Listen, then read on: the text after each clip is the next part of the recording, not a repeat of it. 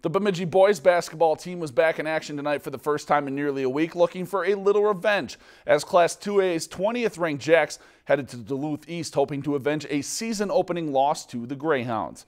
Lumberjacks led 36-34 at the break. Second half, Hounds jump in front on a three from the wing from Jalen Van Thauer. But the road team responds. Picture a perfect three ball from Nate Snell. Then later, in transition, pass to Snell.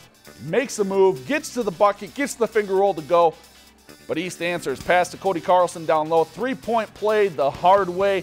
The Lumberjacks say we can do that too. Linnaeus Whiting with the hoop and the harm. He'd make the free throw, but East gets the win, 67-58 over the Jacks. If you've enjoyed this segment of Lakeland News, please consider making a tax-deductible contribution to Lakeland Public Television.